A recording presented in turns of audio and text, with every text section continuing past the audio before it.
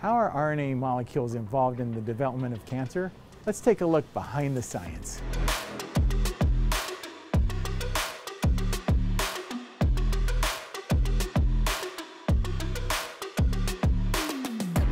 We're here in the lab of Dr. Florian Kareth, and we're going to talk to him about his exciting work with RNA and melanoma metastases.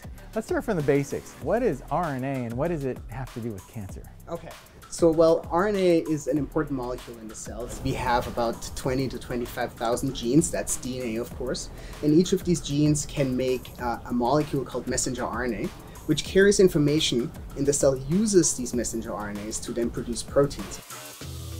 I see. So DNA goes to messenger RNA, goes to protein, and cancer cells produce messenger RNAs that lead to proteins that can cause the cancer. But your research is looking at, can the messenger RNAs directly lead to cancer? Yes, that's absolutely right. And that's precisely what we found. There's actually a number of messenger RNAs that we believe can contribute to cancer development. We specifically looked at melanoma development.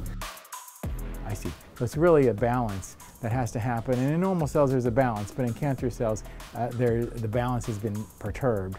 So, Florian, what can we do about this for our cancer patients? Well, that's an excellent question. So we are still very early on, of course. There's a lot of research that we need to do.